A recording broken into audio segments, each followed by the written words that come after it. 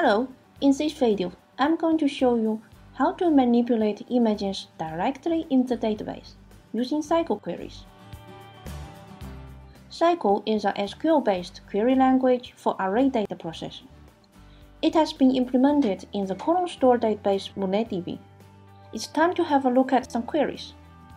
First, we import a grayscale TIFF image into the database. All pixel values are stored in the array called image1.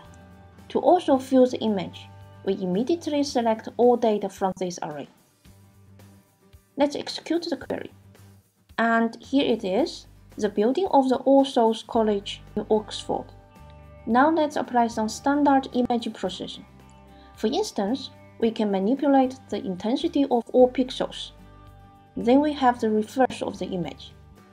We can also curve out the edges of the building,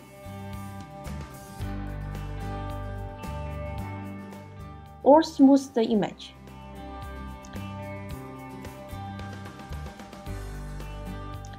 SciQL also allows manipulating the dimensions of the image.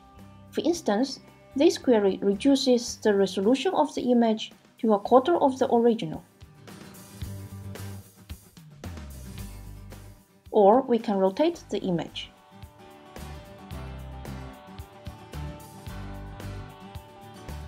And that's it for my example queries. If you are interested, you can find more information from our website www.sciql.org. Thanks for watching. Goodbye.